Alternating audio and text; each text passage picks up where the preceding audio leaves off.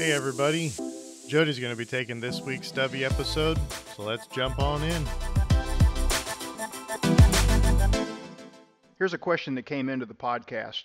Hi team, I wanted to ask you about some inconsistent information floating around about starting out TIG welding aluminum right for the first time. Roy, and often Jody too, recommends using number 5 cups for saving gas and focusing in the cleaning action very tightly around the puddle and weld bead, and using stubby collet bodies because gas lenses are pricier, clog more easily, and don't improve gas flow enough to be worthwhile for aluminum.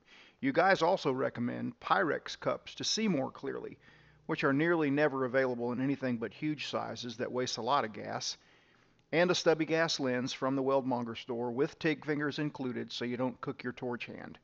I've also heard other people recommend wedge collets from CK to avoid ruining the normal split collets when your air-cooled torch gets really hot. Here's what's killing me. I haven't found a single kit, including all these things, bundled together and guaranteed to work together without screwing everything up for a new guy. How do I take all this hard-won expert advice and combine it all together to get the best possible results? Thanks, Matthew. Well, Matthew, thanks for your email. It's a great question. I'm glad you sent it in. It actually prompted me to put together a kit specifically for TIG welding aluminum, and by the time you hear this, it will be ready on my store at weldmonger.com. Let's start off by talking about the number 5 cup, though, and why so many people like it. At least this is my opinion anyway. It's true that it works great for TIG welding aluminum. It's not the best cup for every single situation, but I think one of the reasons that Roy likes it, one of the reasons I like it, is because it does tend to focus the energy and limit the amount of cleaning action outside of the puddle. It only requires about, somewhere between 12 and 15 CFH as far as gas goes, and as you know, Roy and I both like to use a bit of helium mixed in with the argon, or a helium-argon mix. Either way, that's more expensive than just pure argon, so using those low flow rates, especially if you're mixing a little bit of helium in, will make a tank of helium last a really long time. Like for instance, if I'm mixing my gases, which I often do, I have a tank of argon and I'll have a tank of helium, and they go from each flow meter, they go into a Y that has a valve on each side of it.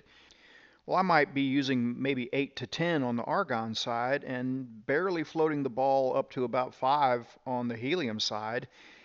And that will make a tank of helium last a really long time. And helium can be kind of expensive.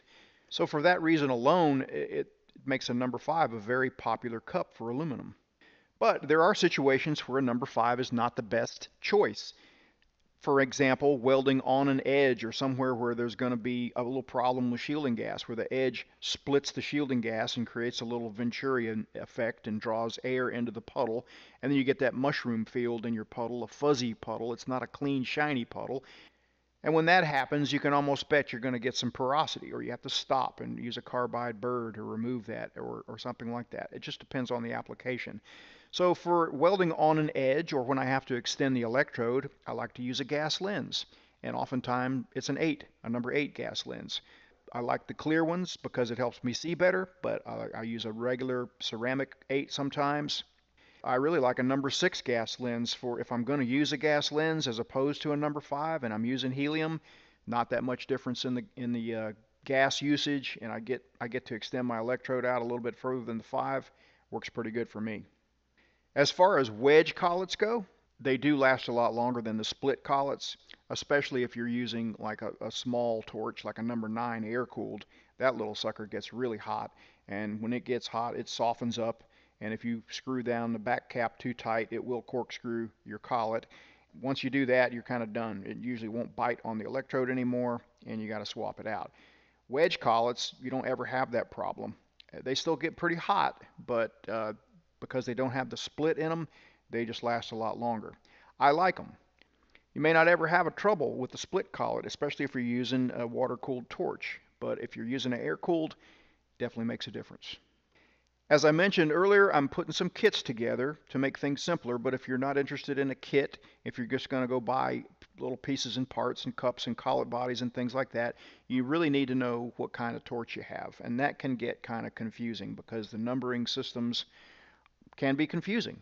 So you've got the small size torch, which are the 9 and 20 size, also called 200 series size by CK. But then you've got the larger torches, 17, 18, 26, also called the 300 series. The best way to tell right offhand what kind of torch you have is the length of your collet body. The collet body, that's the little copper thing that sticks out the front of your torch. Unscrew your Tig cup, take a look at the collet body. If it's about 7/8 of an inch long, you have a 9 or 20 style. If it's about 2 inches long, you have a 17, 18, 26 style. These are the two main types of torches in the USA. There are all kinds of specialty torches. I'm not talking about those. I'm not talking about like the Airco, the old Airco style, or a small micro torch, or a 24 torch, or an Osmo torch. They're all kind of specialty torches, but these are the main two kinds of torches. The small ones, the 920, and the big ones, the 17, 18, 26. Now, another word about clear cups. I don't want to give the impression that I think everybody should be welding with a clear cup. I started using them because they really helped me film a better video. They helped the viewer see what's going on, not just in the puddle, but around the puddle. But I found early on that really helps me because my eyes aren't what they used to be, and it's like turning the light on for me. And so I really like them, but everybody probably doesn't need them. So what you'll probably find out is you'll have a certain go-to cup setup that you like, and then there'll be these certain situations where you have to switch to something else.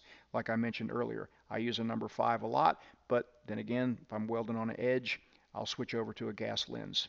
You also mentioned a Tig finger. Well, I'm kind of biased when it comes to a Tig finger since that's my product. So I'm not even going to say much about that other than just tell you to look on Instagram for the hashtag Tig finger, and you'll see the different uses, and if it makes sense for you, then make up your own mind on that. The aluminum Tig cup kit that I mentioned earlier will have a number 5 and also a clear alley 5.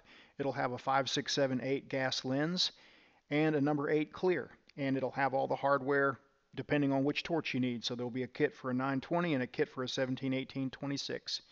And I hope that solves some of the confusion. I hope all this helps. Thanks for listening. See you next time.